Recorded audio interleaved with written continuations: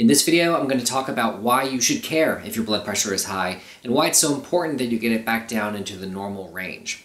Now, blood pressure usually causes damage over a period of many years, even decades, and it's called the silent killer because it doesn't typically cause any symptoms. You don't know that your blood pressure is high, but if you don't get it back down into the normal range, it greatly increases your risk of having a heart attack or having a stroke or experiencing kidney disease. Now let's talk for a second about what each of those are.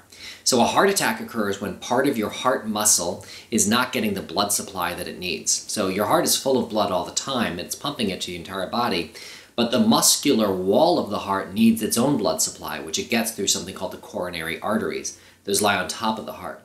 And over time, high blood pressure is one of the risk factors that can cause plaque and damage in those arteries. And if that plaque reaches a point where it's actually blocking flow through the arteries, you can experience something called a heart attack. And that's, again, where part of the heart muscle doesn't get enough blood and it dies and stops working. And that can cause very dangerous, even fatal heart rhythm problems and can cause the heart to really stop working effectively and cause a condition called heart failure. So that's a major cause of death in the United States. Another thing that high blood pressure causes, as I mentioned, is stroke.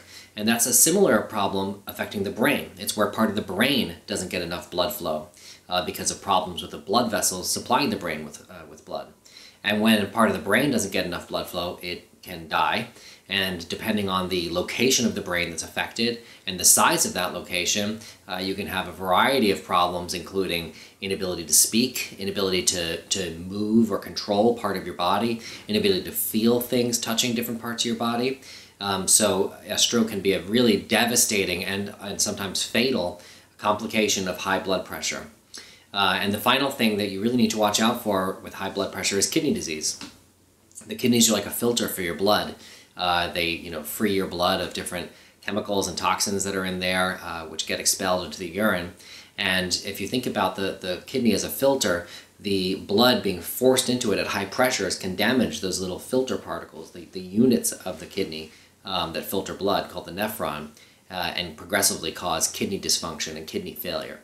So heart attacks, stroke, kidney failure are all potential consequences of untreated high blood pressure over the long term, and that's why it's really important to keep your blood pressure controlled.